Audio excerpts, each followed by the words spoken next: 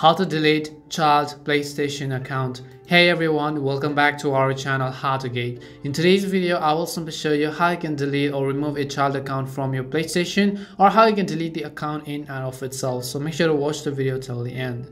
So first of all, you have to go to the settings icon on your PlayStation, and once you go to settings, go to the option called parental controls and family management.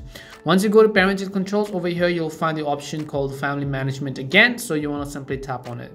Once you do that, over here you have to simply select the account of the child. So you could have multiple accounts and there could be one of the family managers at the top, but at the bottom you'll be able to see other accounts which could basically also be a child account. Select the account that you want to delete, and if the child is over, let's say 18 years old, you'll be able to find the option called remove from your family. But if the child is not over 18 years old, you'll not be able to find this option, so you have to simply wait. Or else, as a parent and guardian, what you can do is you can try to go to the parent guardian section and you can try to delete it in that way. If you do find the option, then you can click on remove from your family, and that child account is going to be deleted and then removed from your family member as well. That's all it takes to delete your child PlayStation account. We hope the video was really helpful, and if it did help you, then make sure to leave a like and subscribe to our channel.